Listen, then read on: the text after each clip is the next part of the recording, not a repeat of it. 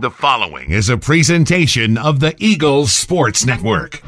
Alongside Carson-Newman volleyball coach Dan Ahiers, I'm Michael Watchering, and this is SeeingEagles.com. The Eagles get set for Anderson and Newberry this weekend, and senior weekend, Coach. 4 great seniors, all prolific in their times here. How nice has it been to have these 4 seniors in your first year as a Carson-Newman head coach? It's a real blessing. I mean, to come into a program with this kind of leadership, this kind of effort, heart, desire to win, and their talent level alone, it's a real blessing and a real load off a first-year head coach for sure. 4 players that all potentially have an opportunity to be all-conference. Go through each one of them individually and maybe talk about what they've been able to bring to the table here in their final years. Yeah, obviously we'll start with Kristen Pickett. Easily the best setter in the conference. I mean, the way she can distribute the ball to anywhere, including the back row, and our serve receive has been up and down all year. We're getting better at that, but the fact that she's just an absolute floor general and her defense sets her apart from every other setter in this league. I mean, there's a lot of good setters in this league, but the way that she moves on defense, digs every ball, and look at her serving. I think she's second in the conference in service aces. I mean, she clearly stands out as the best setter in the league.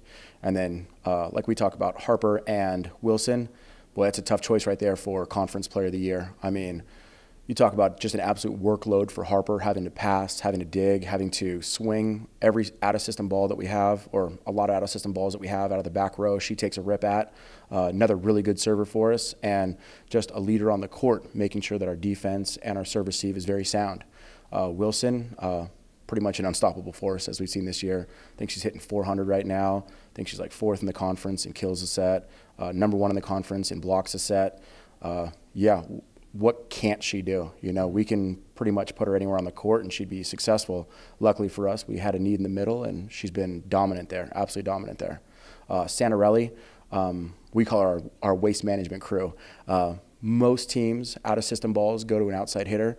Our balls, we rely on Santarelli to take care of those balls for us. She does a great job on the right side, and as teams have seen all year, you better put a blocker, 2 blockers, and some defenders on her because she hammers the ball.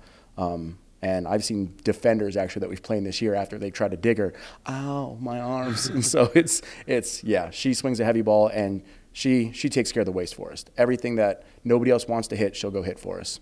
And, I mean, she's got to be blocking incredible. It's a bummer she got hurt middle of the year, and so she didn't get to dominate a lot of the teams in our conference, but the teams that she did get to play, you can see the numbers really stack up.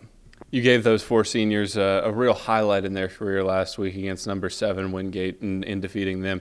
How do you try to duplicate that this weekend so they get a proper send-off in their final games at Holt Fieldhouse? Yeah, obviously there's going to be a lot of emotion this weekend. Our family night is on Friday night. All their families are coming into town. We'll have a lot of recruits into town.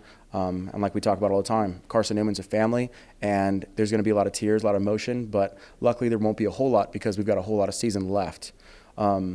But how do we get up for 2 big wins? It's easy. As long as the regional rankings keep disrespecting us, I think these girls will keep a chip on their shoulder and want to dominate. Anderson, one of those teams that are right behind you in the regional rankings, and then Newberry, who took you to 5 this year. What are you going to have to do against those teams to ensure that you do have solid matches against the Trojans and then the Wolves? Yeah, real interesting. Anderson's a great team. They've got Haley Pittman, a really good middle, coached really well. We've got to make sure that we serve aggressive. If we serve aggressive and knock their setter outside of 10 foot, then it's hard to set Haley Pittman. If we can do that, I think we'll have a good chance. Newberry, they took us to 5 at their place. They're a real scrappy team. They're out of system a whole lot, but they still take heavy rips at the ball, and they dig a lot of balls. So we've got to make sure we find a way to put the ball to the ground and don't get frustrated when they play defense against us.